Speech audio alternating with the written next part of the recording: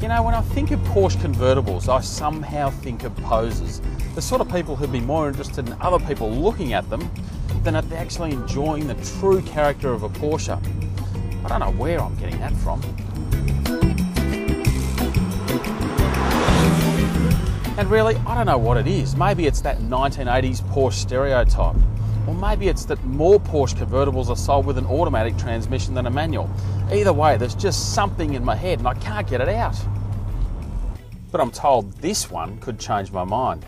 Meet $350,000 worth of Germany's finest and one of the fastest soft tops that money can buy. Just the way to mess up your hairdo or lose your toupee. It starts life as a regular 911, but it's got a few differences. Things like these scoopy things in the side to suck air right into the engine, nice wide wheel arches, and a special bumper with some snazzy looking LED lights. But there's one very, very important part of this car that makes it stand out. It's that turbo badge on the rump. You see, that tells everyone behind you that this car has two turbos, a 3.6 litre six-cylinder engine, and 353 kilowatts of power. Not to mention more grunt than Australian authorities would ever like you to know about. Yes, this one is the Porsche 911 Turbo Cabriolet. So that all means that the 911 Turbo is darn quick. In fact, it'll get to 100 kilometres an hour in just 4 seconds. Not bad for a convertible. Top speed, something in the order of 330 kilometres an hour. Wow, now that would mess up your hairdo. But there is one really tiny catch with a 911 Turbo Cabriolet, and that is that it's still ever so slightly slower than the regular hardtop turbo. The reason? Well, it's slightly heavier, something like 70 kilograms heavier. But still, it's only 0.1 of a second to 100 k's an hour. The normal one will do it in 3.9 seconds.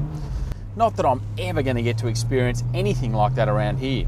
You see, that's part of the problem with the 911 Turbo. Australian roads are just not set up for it. Still, it doesn't mean you can't have a little bit of fun here and there.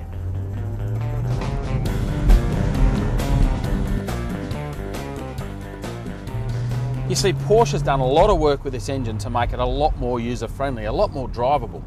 It's got these fancy variable vane turbos, so essentially they just changed their size. And that means you get a lot more power down low. In fact, the 911 Turbo all up makes a whopping 620 Newton meters of torque from below 2,000 RPM. Now that's 1.5 times more torque than most V8s. But if you're worried that you can't use all that engine performance, all that turbo grunt, don't stress. There are still some subtle reminders that you are in fact driving the turbo. Things like the turbo badges on the scuff plates, and of course the big turbo badge in the middle of the dash.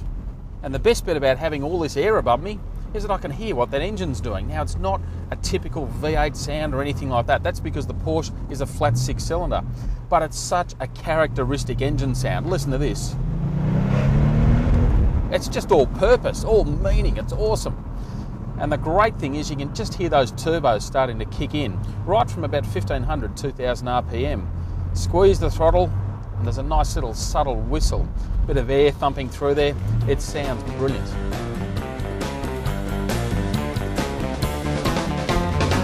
But of course, the big question with any open-top car is how good it is around corners, how good it copes with bumps, all the sort of stuff that relates to structural rigidity. Now, I'm not going to try and kid you. The 911 Turbo Cabriolet isn't quite as good as its hardtop cousin. But I'll tell you what, it's not far off it. It's really strong, really good. Just a few little shakes here and there. But I could live with it. And of course, the really good bit is you can still pose.